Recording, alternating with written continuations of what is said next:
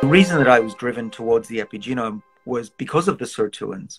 The Sirtuins, the SIR in the word Sirtuin stands for silent information regulator. And there's information in that word.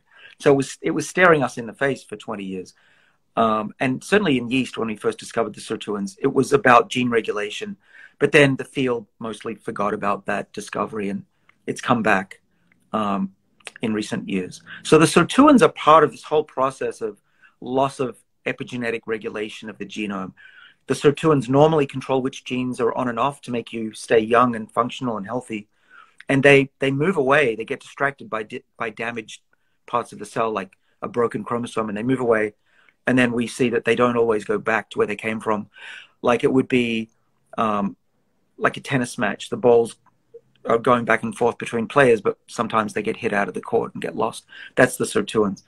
So they're intimately linked. So by taking NAD, you might be stabilizing the epigenome and slowing down your aging. We have some results in mice that indicate that seems to be true. And there are other ways, actually, we think, to slow down the epigenetic changes in the body. One is alpha-ketoglutarate just came out as a remarkable study in humans that even reversed human age by, it was 8 years in 7 months, or 7 months, measured by the DNA methylation clock. Though the caveat is that the math that they used is different than the rest of the field, so there's still a skepticism. But even if it's only 2 years, that's still a big deal. Because remember, to be immortal, you only need to go back 1 year every year. So it's a big deal. We're actually at a point now where I think that we're starting to see real human reversal of aging that's believable. But yeah, to get to the cancer part of it, the c-Myc gene that we left out of our Yamanaka reprogramming for aging was the key. And that was the breakthrough that led us to be able to partially reprogram and make the cells functionally younger, but not so young that they forgot their identity. And so we call this process of aging, we call it X-differentiation, which means that the cells lose their status, their knowledge of what they should do.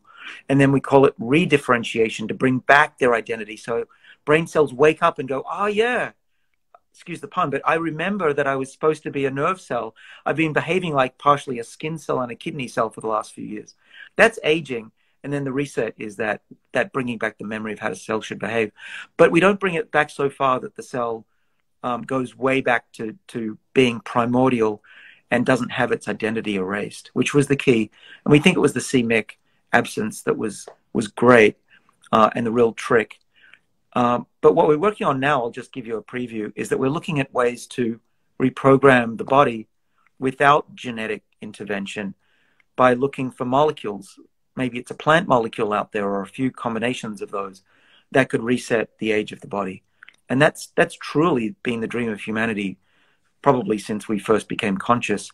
And so I'm not saying we're there yet, but I'm saying in principle we know how to do it.